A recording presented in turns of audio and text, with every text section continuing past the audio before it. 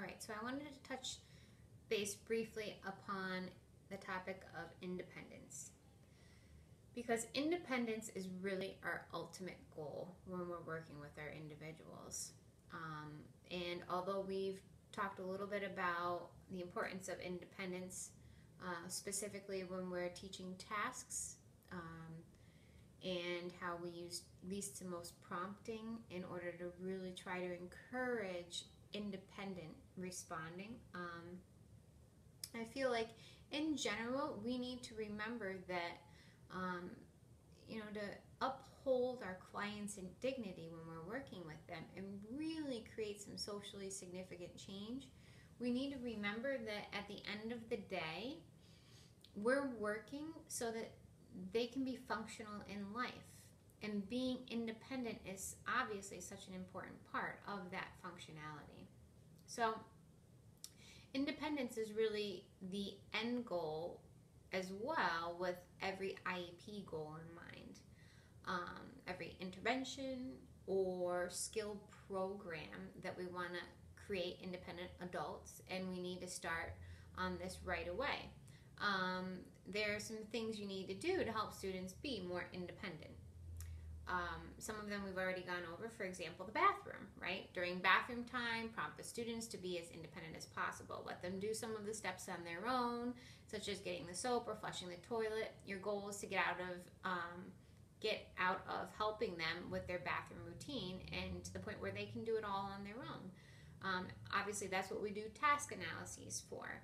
But if you don't have a task analysis in place and it's not a goal and objective, having those visuals in line for them really help with those routines, right? So remember, you got to wash your hands, and that way you can be hands off, and you can maybe just point to the steps to give them that extra reminder of everything, and then they can do it themselves. Dressing is another great example. So the morning and end of the day can be hectic time for kids, even if they're proficient at dressing, right? We know, especially with our ADHD friends, that this can particularly be a difficult time, especially if they're on meds and it hasn't either kicked in yet or it's definitely fading off.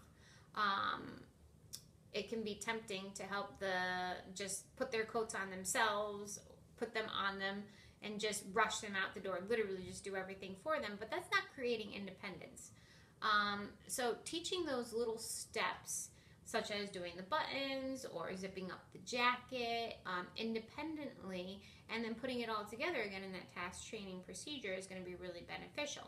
But then also having that visual schedule set up for them can help create some more independence and can help them navigate through that routine a little bit faster, because it's predictable. It's going to be the same way every day. There's a concrete visual that you might be able to use that shows all of the steps in either their dressing routine or the morning routine expectation as a whole, or maybe the evening routine. Okay? And plus, you can't argue with a visual. It's here, it's concrete, it's not going anywhere. It's the same thing every single day. So you can just keep referring to it and say, nope, sorry, we can't have a snack until we go to the bathroom, we brush our teeth, take a shower, and get into our PJs, okay? And the same can be said with eating. Eating is another time where it's incredibly important to foster a sense of independence, right? And especially because oftentimes it's a community time or a social time where individuals are with each other. So it would be really nice if they had some independence. We all want the student to be able to eat independently with no help. That's our end goal, but we might not even get there 110%, but we can definitely work towards it one step at a time. Especially working with occupational therapists and physical therapists can be beneficial for eating, because a lot of it has to do with that fine and gross motor. So you might want to consider using some adaptive silverware or plates or cups, and that can even help foster independence with eating routines. Another way that you can foster independence, and this is in the classroom environment or at home, is jobs. Having a job is a great way to teach life skills, make your life easier, and include each student as a member of the community classroom or the community at home in a residence. The point is for them to do the jobs themselves, right? It's very encouraging. It creates some self-esteem and self-worth, like it can accomplish stuff. Um, and using that least to most prompting really helps them do as much as they can by themselves. Okay. Another important thing to work on, and sometimes this comes with a little bit older children, is really isolating and teaching those life skills. Things that are going to be fundamental for them to be a little bit more independent in the future. So some of the programs that you might be implementing might be literally teaching them how to do laundry, or sorting laundry, or sorting dishware, putting the dishes away, or sweeping the floor, or taking out the garbage. Some of them might be more job skills based training, right? I know back in the day I had a kiddo who we would teach to sort videos, and he would put the videos on a shelf according to category, right? Of course, we don't have videos anymore, so a more functional skill might be something like stocking shelves, helping to clean up, maybe greeting people, doing basic cashier work, that sort of thing. So along that same line, the community is obviously a place where we can work a lot in to help create some independence, because again, they're not going to be in a structured environment for the rest of their lives, hopefully, right? In a classroom, at home, sitting in the living room or their bedroom, at the kitchen table.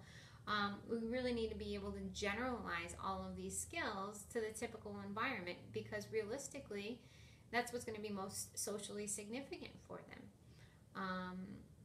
So we always need to keep that train of thought about what I'm doing now, how is that going to impact them for the future? Am I teaching them those goals and skills that are at the bottom of the pyramid that they need in order to reach goals in the future that are going to be useful and helping them feel like they're a member of society, and that they're useful, and that they have some self-esteem? Remember when we were talking about creating our basic ABA goals and programming, we always want to think about the functionality of it.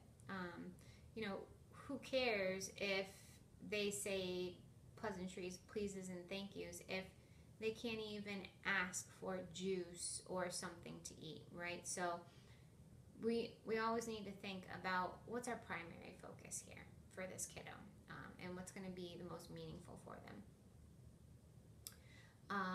So I think this is a great end to our independence. There are a lot of wonderful programs out there for those that age out of the 18 cap and go into DDS related services. And so if you'd like more information on those, please check out DDS, the Department of Disabilities.